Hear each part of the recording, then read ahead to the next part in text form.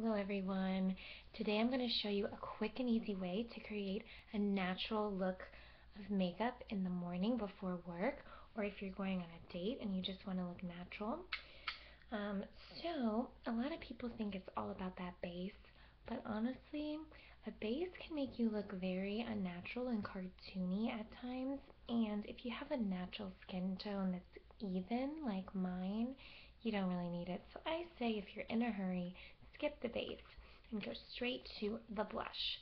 Now you want to take the very darkest color, like this, see, in the darkest color, put it in the crease, like so, and then you want to take the lighter color, this color right here, which is clearly lighter, and you want to put that above your eyebrow just to highlight.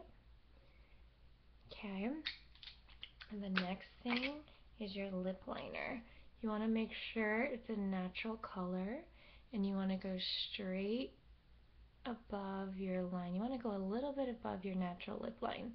Notice how the color I'm using is red, but it's like a nude red, so it blends in and doesn't look phony.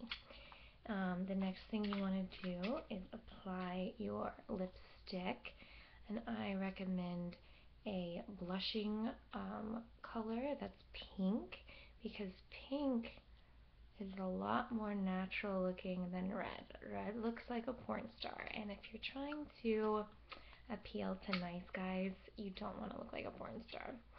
So the next thing I would say is the bronzer.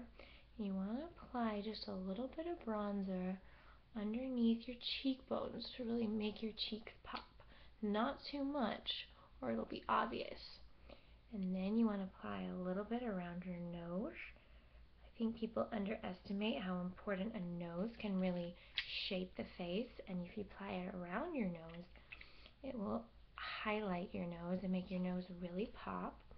And last, notice how I have these circles underneath my eyes from not getting enough sleep? This highlighter will really cover those up. So you can just apply it right under your eyes and then drag a little bit down, like so. And there you have it. You can use this look. Oh, I almost forgot the very last step, the most important, the mascara.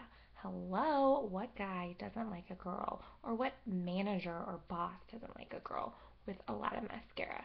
So you want to pick places to put the mascara that's going to accentuate your best features, like this. And then some people think this step is unnecessary, but I think it's very good. You're going to put a little there, a little bit there. Perfect. Alright, put a little bit more. So this can be worn, pretty much at any social function, a party, a birthday, a baby shower, and you will attract enough attention, but not too much, and people will love you.